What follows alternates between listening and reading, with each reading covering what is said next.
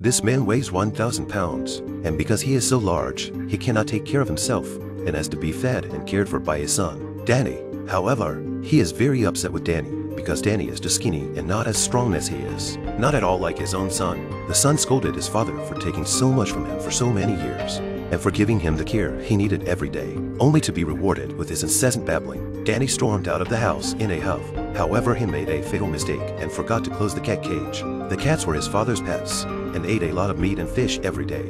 And when he was gone for 3 days, the cats were hungry for 3 days. The hungry cats took a liking to the father's fat body, and the father, too fat to walk, was eventually hollowed out by his own pets. Danny was shocked to see this when he got home and had blamed himself very much. Although he had a lot of complaints about his father, deep down he still relied on him. He decided to leave his father's image behind, so he filled his father's body with licorice, wanting to make a specimen of him. Next, he didn't want to live any longer.